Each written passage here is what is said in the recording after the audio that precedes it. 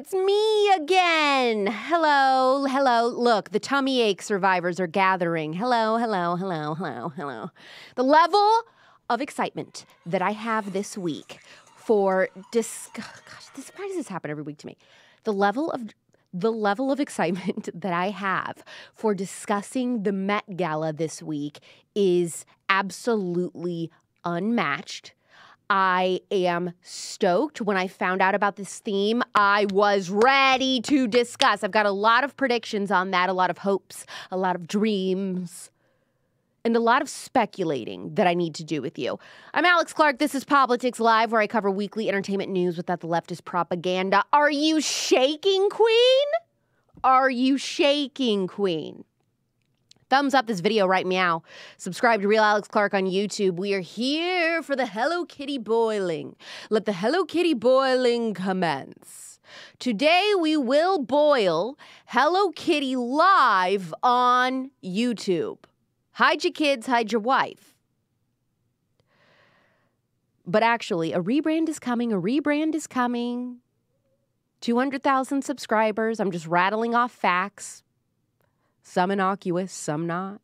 Maybe all, maybe no, maybe yes, maybe no. 200,000 subscribers. Finally, the suits have a pep in their step. If you know, you know. I will tell you the Met Gala theme and everything we know so far, plus some of my juiciest predictions for the biggest fashion night of the year. And as a little one-off on this, I want to talk about Pookie.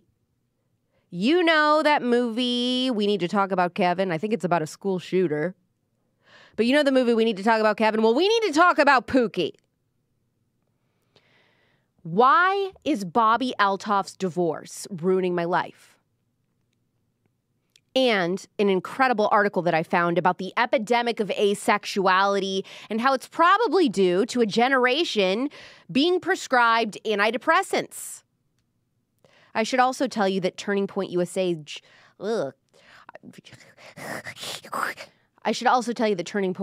huge women's conference, the Young Women's Leadership Summit, has officially been announced. Maybe we'll boil all of Hello Kitty's Sanrio friends at the event. That event is San Antonio, June 7th through 9th. I'm pretty sure that this was changed because there was a massive pride flag at the hotel that we always held it at previously. Last year, Charlie Kirk kind of went in a rager about that on stage. Kind of an epic move, if that is why we changed to San Antonio. Nobody's officially told me that, but I've heard through the grapevine in the office, behind the scenes tea alert, not confirmed. I don't want CK's PR people calling me, Alex, stop! Don't get us into trouble. I mean, I don't know why we would be in trouble. I mean, you know, it would be positive for our audience. But anyways, YWLS is June 7th through 9th. And I know that it is the word young in it. I think that's going to be changing very soon. Not this year, but probably by next year. We're going to drop the young because it's confusing to people. But the Young Women's Leadership Summit. It's not just for those who are young. It's also for those who are just young at heart. Any age can go. All ages. You are considered a student. So people are like, well, I don't know. What am I? I'm 24, but I'm not in college, and I don't know what to buy. And I'm telling you, if it says, if you are 26 or younger, you can buy a student price ticket. If you are 26 or older, you buy an adult ticket. And that's it. Bada boom, bada bing. It's really not hard. There will be a mother's room if you have a baby or if you're bringing Hello Kitty to boil. Otherwise, you know the maturity level of your daughter. Now, I have seen people ask me about this. I have seen kids there as young as 7, 9 years old or so. But, you know, they're really into the subject matter. They're really into the topics. Maybe they love listening to the spillover with their mom. If that is your daughter and you're like, she would actually love this, you should bring her. But if you've got a 7-year-old iPad kid, I will speak for all of us when I say, please don't. Is that controversial? I think I'm just looking out for everybody else. Don't bring your iPad kid that's going to, you know, go into a tantrum because they're not playing Candy Crush every 30 seconds. Don't bring that. But if you've like a cool kid who's normal and well-behaved and mature for their age, I think like someone that young would be good. I mean, with an adult, don't like send them and just drop them off. You know, this isn't daycare. But I have seen kids that young there with parents before. Otherwise, I would say this event is great for teens or older. And yeah, there is going to be a mother's room. There were so many moms last year and so many people needing to like breastfeed or whatever that I said, please, going forward, every event, we have to have a mother's room set up. So there will be that. Anyway, speakers will be announced soon. I know that we are reaching out to some of the biggest guests that I've had on the spillover in the last year. So that's really exciting. And here is the deal with ticket pricing. Until March 1st, anyone 26 or under can get a student ticket for $25. That is so freaking cheap. Until March 1st, if you are under 26, you can get $25 or less, plus 25% off with code ALEX. If you are over 26, you can get an adult ticket for only $50 until March 1st, plus 25% off with code ALEX. So that's pretty much free. YWLS2024.com. YWLS2024.com. Code ALEX for that additional 25% off. Again, the dirt cheap tickets only until March 1st. After that, I don't want anybody crying to me. So there it is. YWLS2024.com. Anyway, let's get into the stories. The 2024 Met Gala theme has been revealed.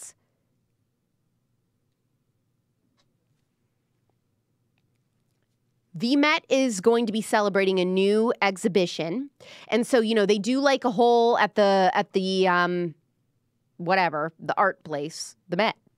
They do like a whole art exhibition, and that kind of base is what this event is going to be off of. And this year it is Sleeping Beauties Reawakening Fashion.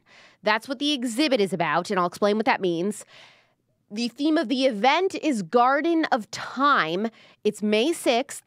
And the exhibition will be shaped around 3 main zones. So it's very nature themed. Garden of Time. You get a lot of floral there. Land, sea, and sky. They're going to be paying tribute to the natural world. And Vogue said it is very much an ode to nature and the emotional poetics of fashion. There will be pieces in the art exhibit that people go see that are too fragile to be worn again. So that's like kind of a hint. Too fragile to be worn again. They say it's all a metaphor for the evolution of human history and the endless cycle of creation and destruction.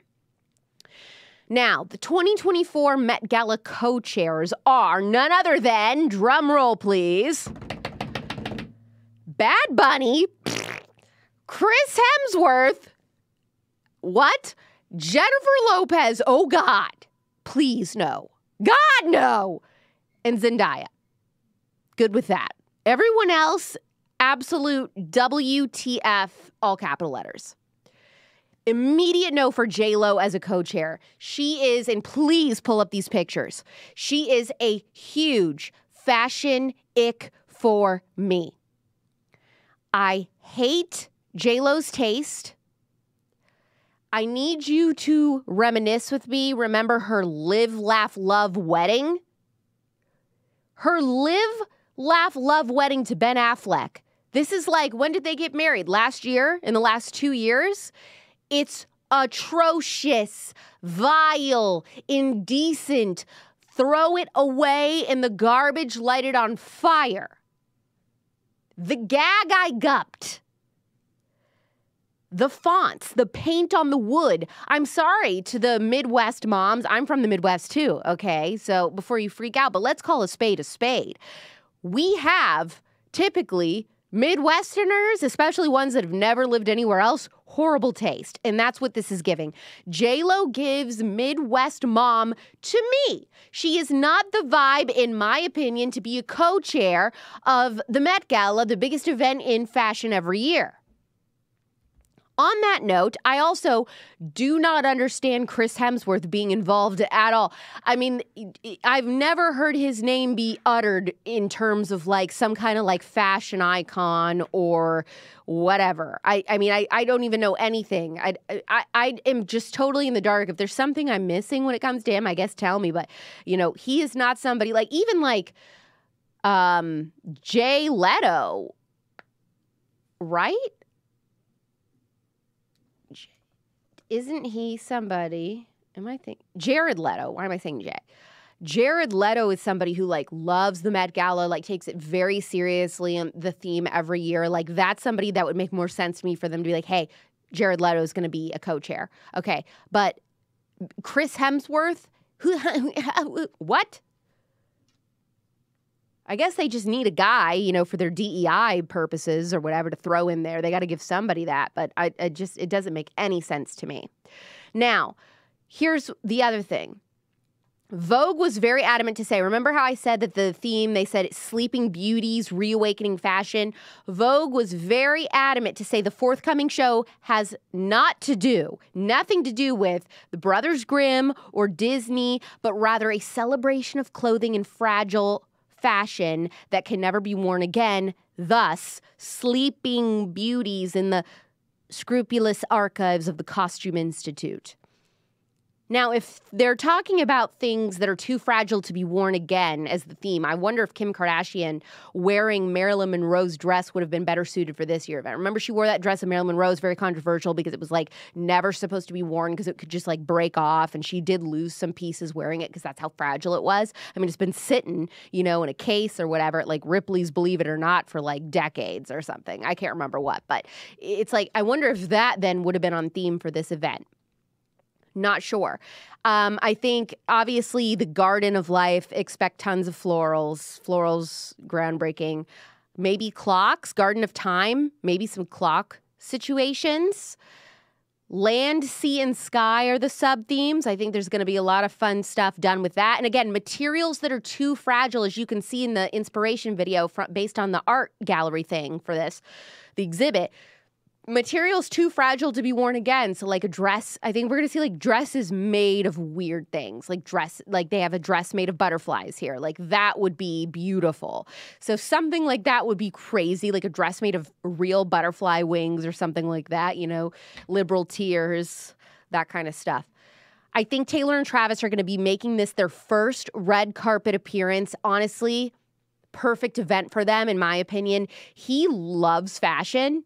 Say what you want. He loves fashion. He has a lot of fun dressing up, being on theme, costumes, the whole shebang. She has a love-hate relationship with the Met Gala. She's met lots of exes there, lots of drama to come out of the Met Gala for her. So she kind of like goes sometimes and sometimes doesn't. But I think because she's dating Travis, I think they will go. I think that this year's theme, the Garden of Life and all that, will really fit her aesthetic very well and suit her. Taylor does have a break in her tour schedule that would allow her to go, so that's important.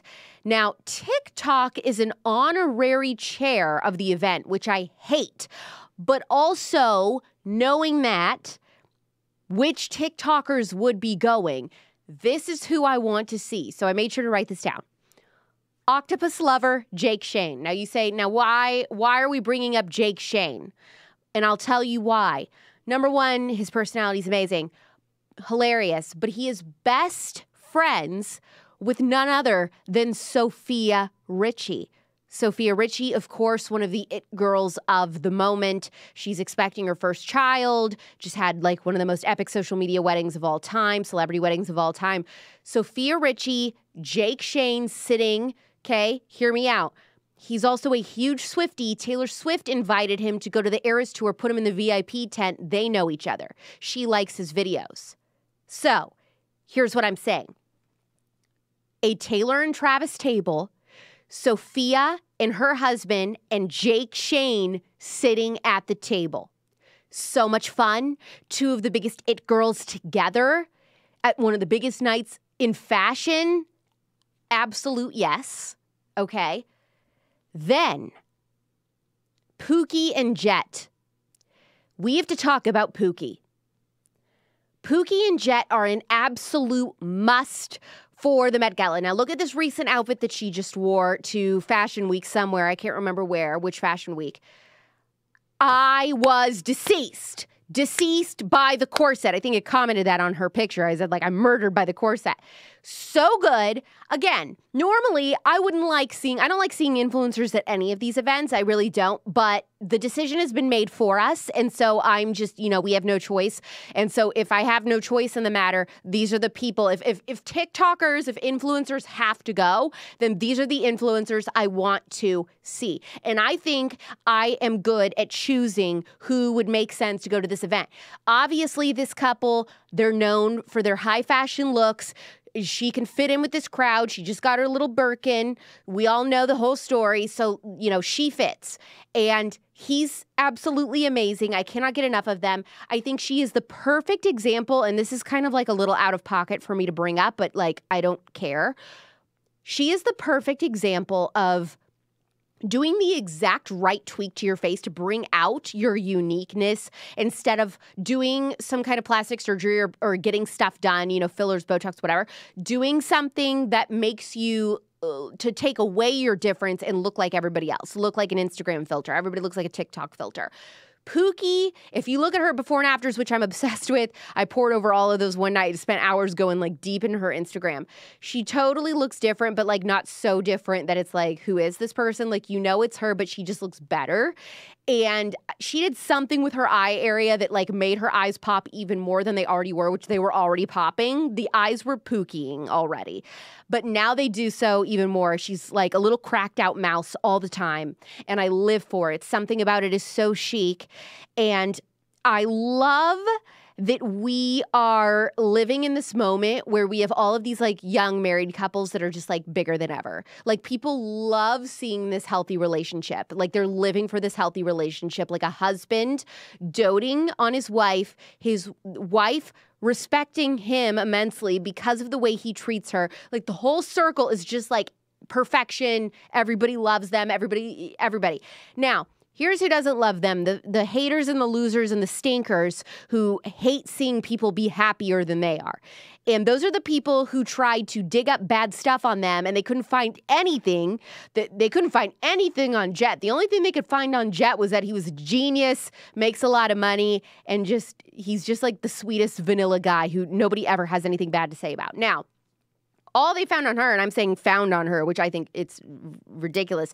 All they could find on her was that she attended an antebellum dress-up party in college, which, oh, brother, they always try to make that something. It's nothing. Remember when they threw this big stink over Matt James, the Black Bachelor, the girl Rachel, isn't it Rachel her name? I didn't watch that season, who he liked. He wanted to pick her.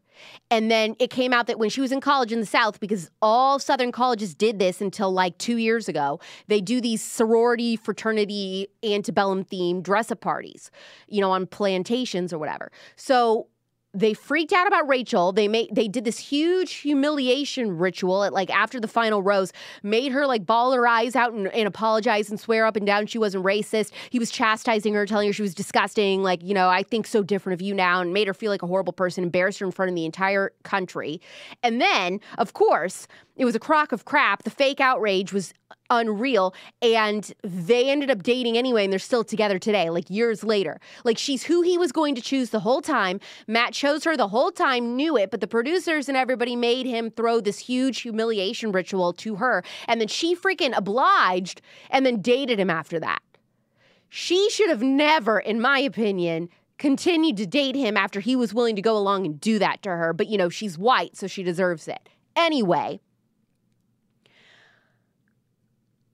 Pookie and Jet forever. And I cannot wait for their baby era when they start having kids. That's going to be amazing seeing that dynamic shift into parenthood for them. Love them. Now, the other couple who needs to be at the Met Gala, influencer couple of the moment, is PB&J and Lucky Smith. You have no idea who I'm talking about. I know you don't. Her real name is Nara, but I call her PB&J because she went viral making that peanut butter and jelly sandwich at her toddler's request completely from scratch. Her husband is Lucky Smith. He is a famous supermodel. And she is also, I believe she's also a former model. Maybe she's not modeling now because she's doing, motherhood, and she's doing the influencing thing with motherhood and baking everything from scratch that you could ever think of.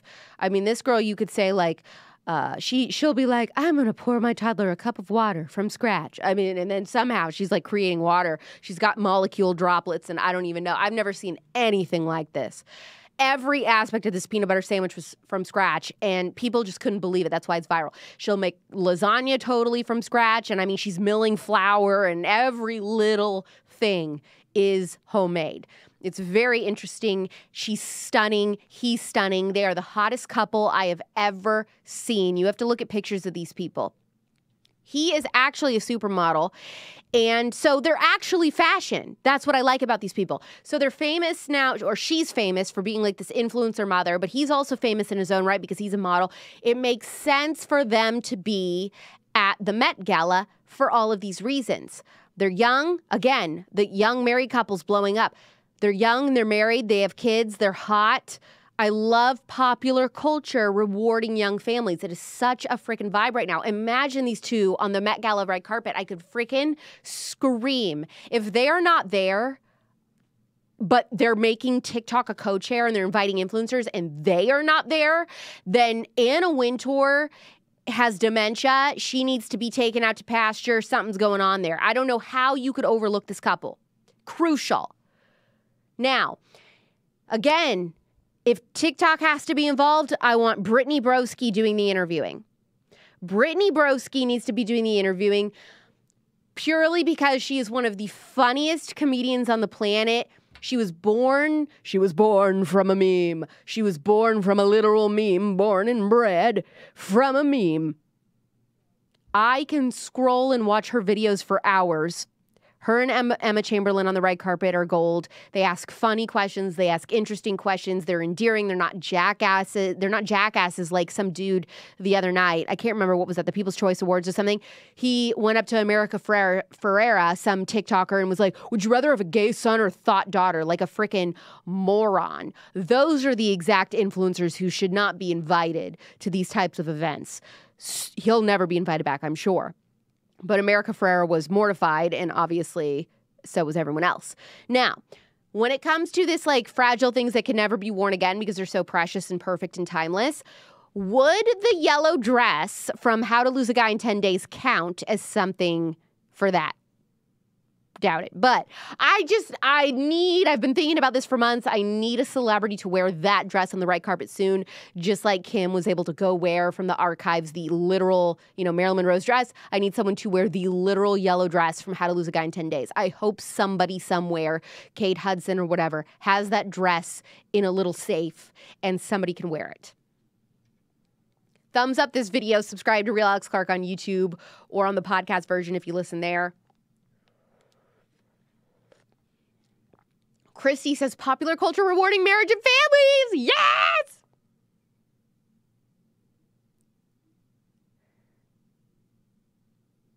Everyone agrees that PB&J and her husband are actually fashion. Oh, Lindsay says, I used to love Lucky in high school. Yeah, because he was like a Tumblr. He was like a Tumblr guy, right? Like everybody like shared his photos on Tumblr. That would make sense.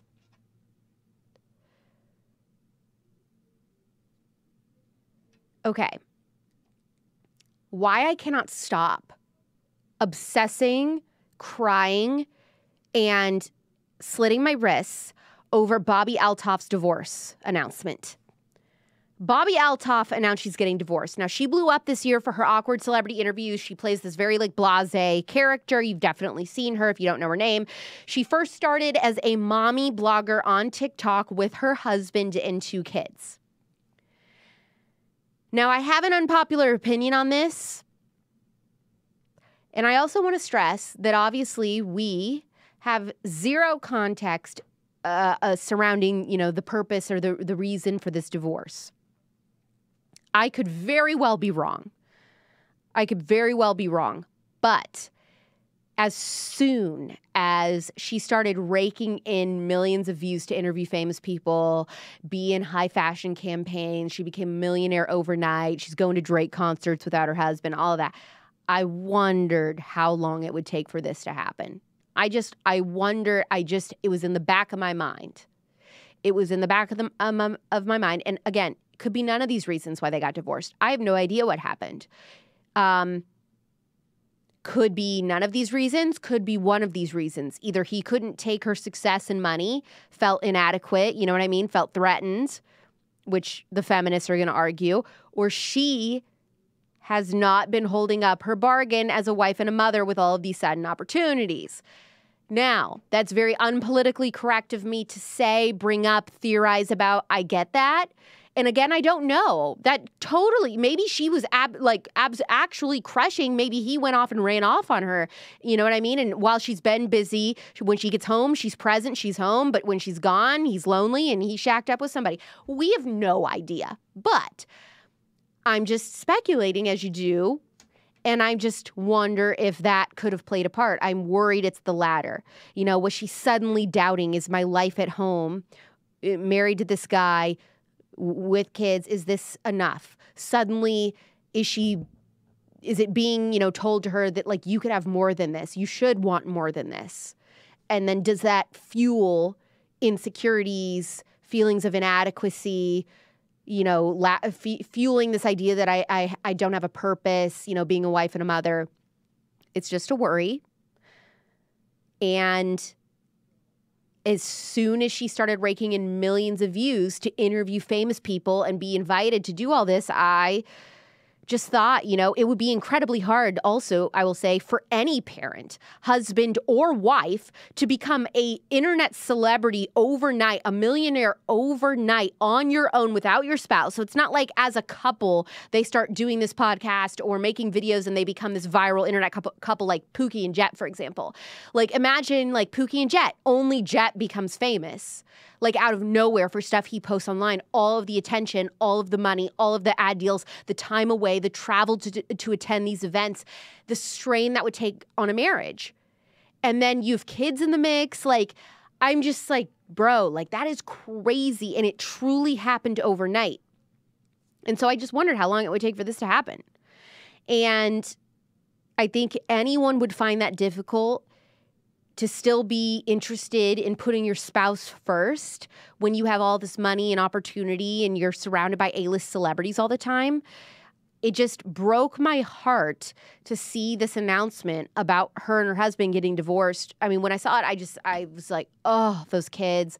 Just the whole thing made me sad. They're also a young, cute, attractive couple. I think her husband's super cute. I think she is gorgeous. Her, like, dressed up for these fashion campaigns is stunning. Her on the red carpet, stunning. I think she's, she also has a perfect body to me. So, all of it, I'm just like, man, this girl is just so primed up to be swooned easily out of her very, what I would assume would have been like a normal, happy life. But maybe it wasn't. I don't know. We don't know.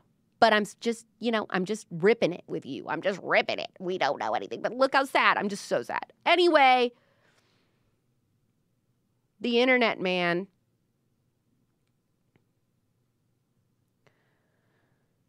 Delcy says her husband is successful in his own right, so she definitely was the issue.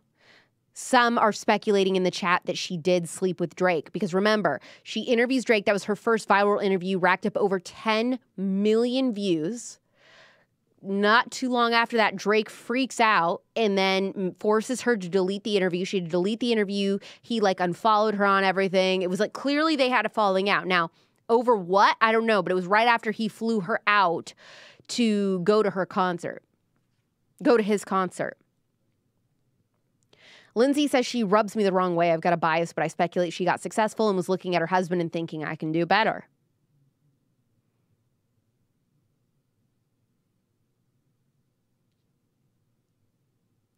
Someone says she left her kid on their first birthday. Clearly, she isn't committed to her family. Ooh, I have not seen that.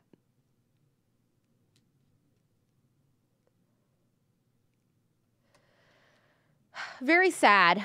Okay, the last thing I want to bring up is the rise in asexuality due to a rise in antidepressants. So I saw a fire piece written by a woman named Freya India this week. It was an article that had this title, and she said, you deserve to know if your sexuality is a side effect. Powerful. Now, this article is not super long, so I'm just going to read it or read most of it, jump around here because it's a really good article. It's like a Substack article, you know what I mean? So Freya writes, and I apologize if I pronounced the name wrong. Gen Z is often described as a sexless generation.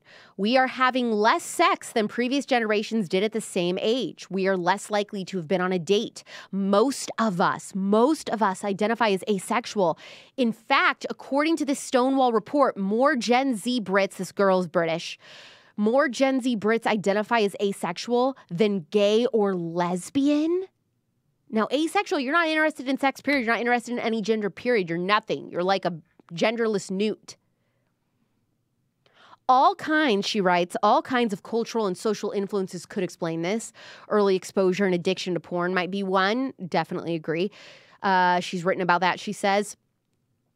But there's also a medical explanation, more specifically, the widespread use of SSRIs and their sexual side effects.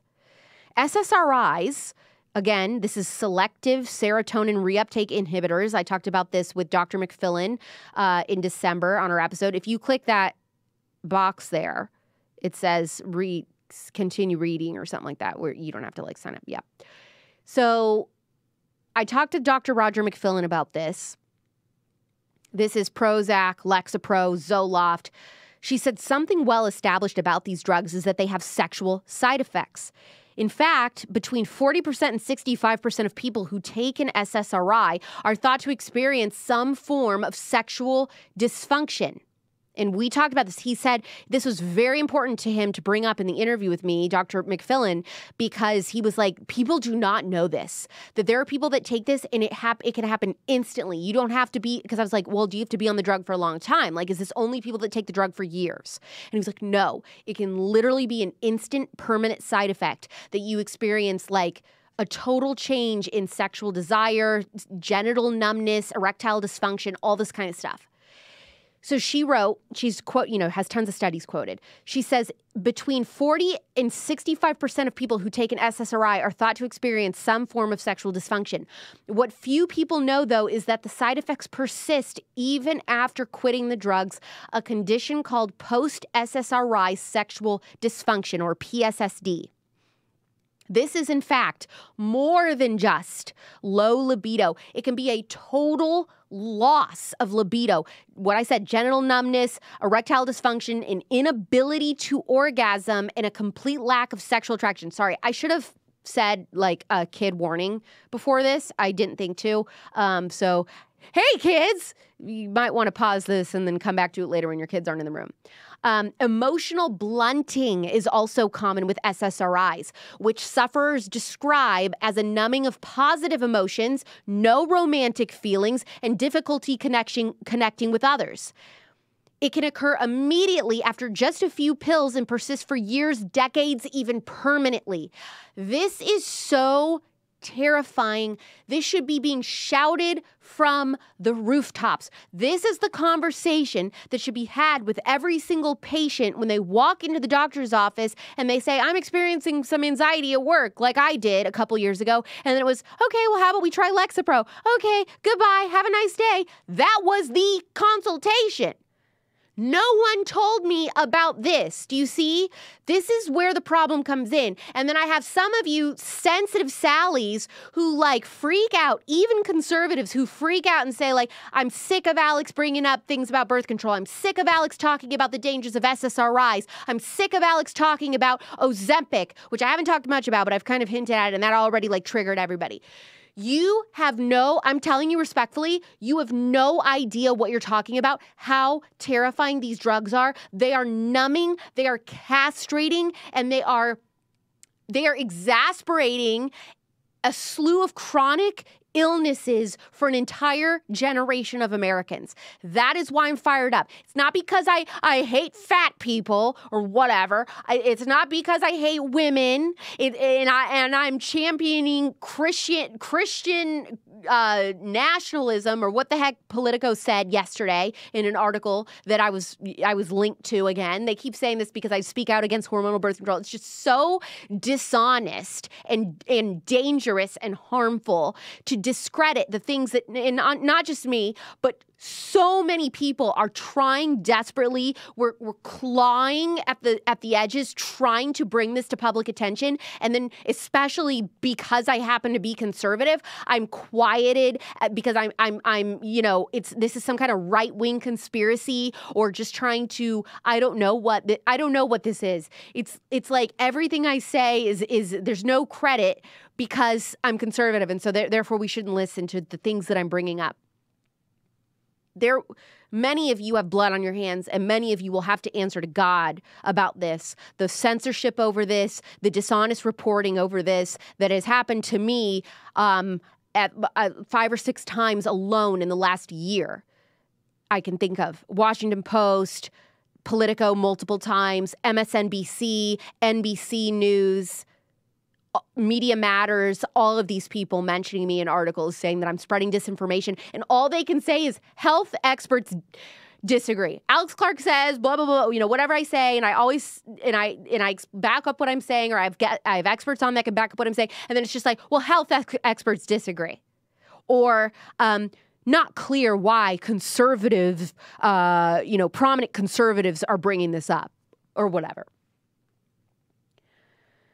She says 1 in 3 teenagers in the UK, 12 to 18 years old, has been prescribed antidepressants. In 2022 alone, the number of children taking antidepressants rose by 6,000. In 2022 alone, the number of kids aged 13 to 19 in the United Kingdom rose 6,000 kids to 173,000 kids under 19 years old taking genital numbing, sexuality numbing prescriptions that can alter you for life. Tell me this isn't one of the most important things of our time to be talking about this. And again, we're only talking about these problems with SSRIs. The Ozempic stuff, mind-blowing. The hormonal birth control stuff, mind-blowing. But I've already talked a lot about that. But the Ozempic is coming. The Ozempic is coming. And many of you who have been sensitive over it because you struggle with weight are going to be eating your words. That was like a bad... that was like no pun intended there. But you will be eating your words, and you will be thankful that I brought it up, because the stuff that is coming out, and I mean rapid fire on the day... The stuff that is coming about Ozempic, it's like we're talking about like Nazi experiment level stuff that's happening now to people. You will be thankful that we brought this up, even though it's uncomfortable and even though it sucks. If you struggle with things, I get that it sucks to not be able to have a quick pill to fix it, but that's the truth, right? There's never a quick pill to fix anything. Nothing is free without a cost. This article is fascinating. It's not too much longer, but I think you get the gist. It's very frightening. And she talks about how, because we see this huge rise in kids saying, well, I'm asexual. I'm not attracted to anybody. I have no desire to have sex. All these things that like basically drive a society. Every culture in human history drives them to want to get married and have kids, all of that stuff. That drive is being taken from them. And so then we're seeing the effects. It's like there's so many factors that goes into this. It's not just SSRIs, but you better believe that that's playing a huge role in people delaying marriage or having no desire to get married or, even date seriously or anything. We'll put the link to this article in the chat for you here and in the description to this episode. Anyway, that's that on that. You need to read this and share it everywhere. And also be sharing my Roger McFillin episode. I mean, a lot of you already have one that came out in December, but if you didn't listen, if that's one that you haven't listened to yet, gosh, it's so powerful, it's so impactful, and it'll change your life. Even if you're not somebody that is on this medication, it'll change your life because you'll know how to talk to people, which absolutely every single one of us knows at least someone, friend or family, who is on at least one of these. So it's imperative that you listen and share this episode. Now, Fun fact, fun note, sidebar, I do have a vlog coming out. I kind of hinted at it last time we spoke a couple weeks ago. I have a vlog coming out. I recently went to Charlotte. I went to Austin last week, and there's going to be a vlog on the Real Alex Clark YouTube. Won't be long. It's very funny. You'll get a sneak peek of just me traveling, getting into things, and also the next 2 weeks of spillovers as well, because you get to basically see who I'm interviewing and some behind the scenes on that. This week, I am interviewing one of the most powerful food activists. She has gotten Kraft to change. Chick-fil-A changed some ingredients because of her. Subway, Starbucks, and more. She tells stories of being stalked at her home, how speaking appearances that she does publicly, she's had people show up and try to intimidate her in the audience from Big Food. They're sent there to intimidate her into silence. How she was invited and went to Chick-fil-A headquarters because she called them out and they were not happy, and they brought her out to Chick-fil-A headquarters to discuss what she had said. I was like on the edge of my seat for that. She also draws some startling comparisons between big soda and the tobacco industry. The way that Coke and Pepsi run almost everything in this country is so chilling. It's so chilling. And I knew it was bad, but I didn't know it was as bad as it was until I read her book. And it actually brought me to tears reading this section of her book because it's so evil. It's so evil and so corrupt that it's like, I even in your wildest dreams, I feel like somebody couldn't even write this in fiction. It's so corrupt. That episode drops tomorrow night, 9 p.m. Pacific, midnight Eastern, anywhere you get your podcast. Subscribe to The Spillover. I am doing fun birthday tings this weekend. I'll bring you along for that on my Instagram, @RealAlexClark. Thumbs up this video, subscribe to Real Alex Clark on YouTube, and stay strong, queens, despite the persistent tummy aches. I'll see you next Wednesday, 6 p.m. Eastern, 3 p.m. Pacific. It's pop culture without the pop. It's pop culture. It's pop culture without the propaganda. I'm Alex Clark, and this is Politics Live.